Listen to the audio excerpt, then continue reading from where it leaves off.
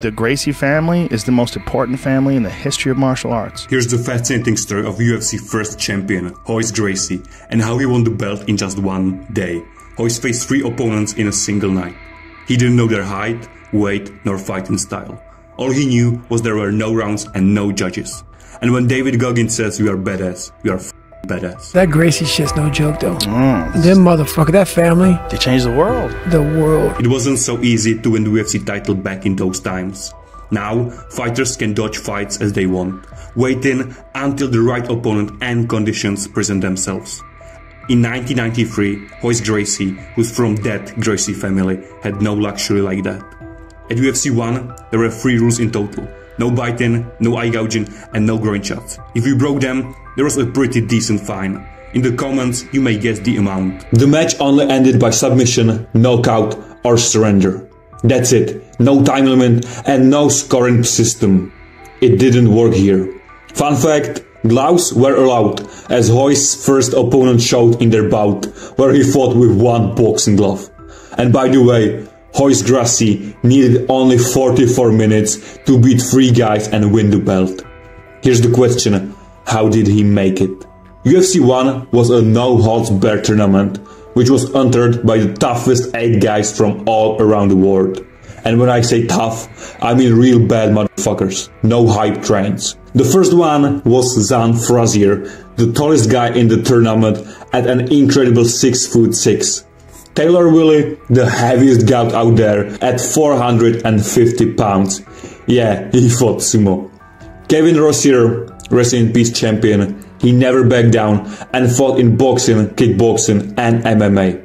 Arguably one of the most experienced fighters of the evening. Art Jimerson, aka One Glove, because for some reason he fought with 1 glove. Ken Shamrock, who didn't last more than 1 minute against Royce, but still made a huge MMA career afterwards. Patrick Smith, unluckily again, rest in peace champion, a huge giant with a beautiful heart, with an incredible kickboxing career. And lastly, Gerard Jordo, a 6'5" giant weighing 220 pounds, who was the final opponent for Royce. Royce first faced Art Jimerson, who confirmed his nickname and entered with 1 glove only. The whole fight ended after an insane 2 minutes and 18 seconds, when Royce submitted Art by a smother choke. Art barely touched Royce and he was ready for the next bout against Shamrock. The semi-final bout lasted just 57 seconds, when Gracie used a rear naked choke. He was ready for the final, where he faced a giant from the Netherlands, Gerard Gerde. Gerard had won all fights by TKO, the first one in 26 seconds, and the second one in 59 seconds, so he was fresh for the 3rd finish. Royce went for the takedown right from the start. Fighters compared their strength, and here we must mention that Royce was lighter by 30 pounds. You can see Gerard was a head taller than the cage. Royce easily took Gerard down. The facial expression of Gerard looked like he witnessed a takedown for the very first time. Royce used all techniques, even headbutting. He easily got Gerard's back and delivered a rear naked choke without getting a hit.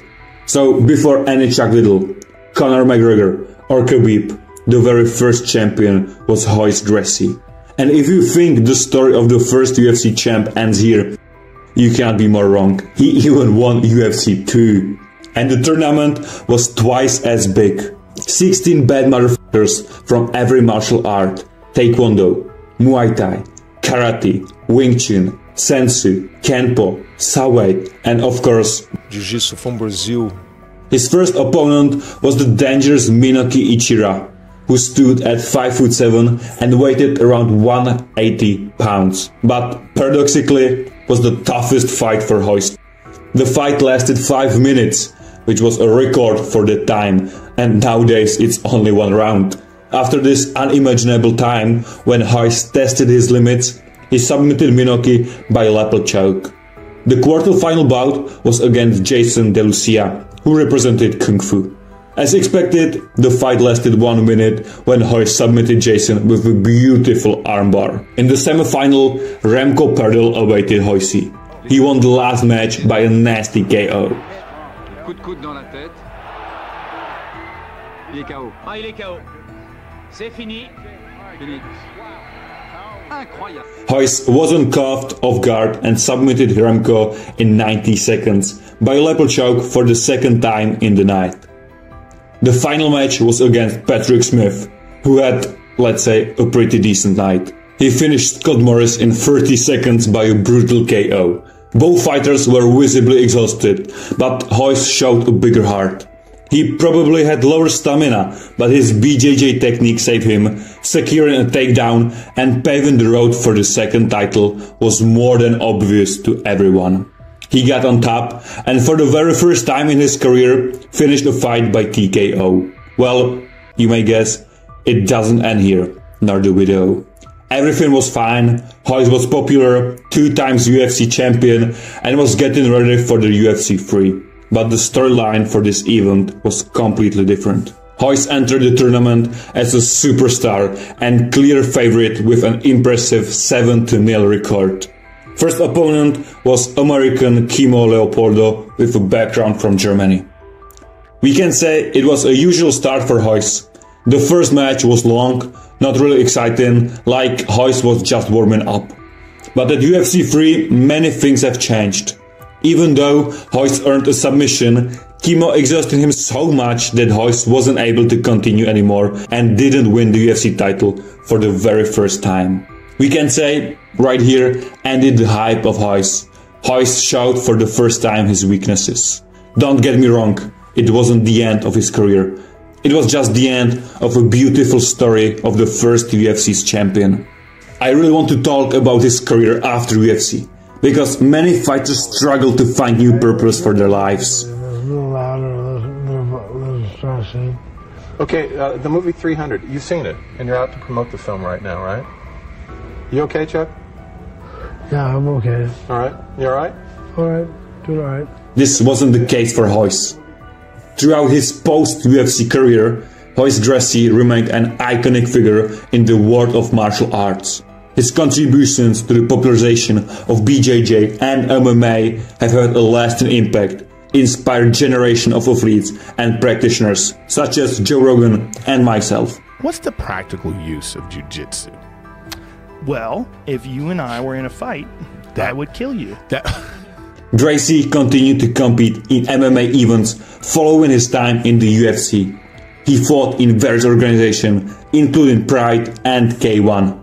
Although he didn't achieve the same level of dominance as he did in the early UFC tournaments, he remained influential. Gracie focused on teaching BJJ and promoting the art worldwide. He played a significant role in popularizing BJJ, spreading its techniques and mostly philosophy globally. He's the reason why everyone knows about BJJ. Gracie became known as one of the foremost ambassadors of BJJ and played a vital role in its growth. Royce Gracie, along with his family members, established the Gracie Academy in California. The Academy offers classes, seminars, and instructional materials to students of all levels, continuing the legacy of the Gracie family.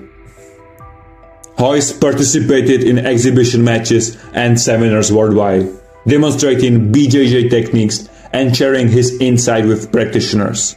Those events allow him to interact with fans and students. Overall, Royce Gracie's post-UFC career has been characterized by his dedication to teaching and promoting BJJ.